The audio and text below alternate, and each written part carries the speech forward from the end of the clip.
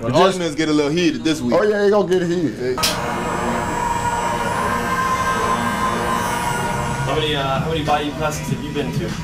Oh my God, I've been going to the Bayou Classic since 1972.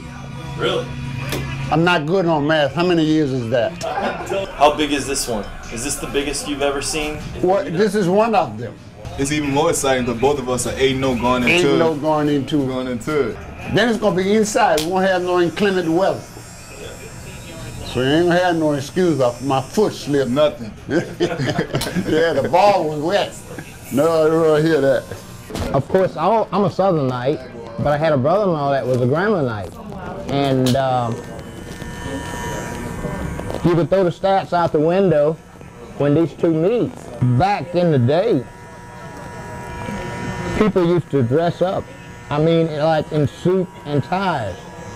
And it was sort of like a fashion show. I think it's coming back to what it used to be. You're getting a little touched up today, so you look your best for the class. Well now, this is a history within itself.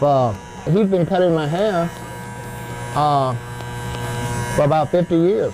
If he happens to leave this place before me, I guess I'm gonna have to go dig him up, you know?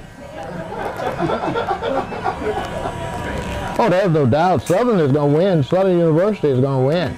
We were expected to go to Graham. So that's the kind of relationship you have. You got the nephew going to Graham, one hour guy coming in with Southern at the front, Grambling at the back. Yeah. That kind of stuff. That's the kind of atmosphere it is. Because we argue, but we argue gracefully. Argue like a family. Exactly, because we are family.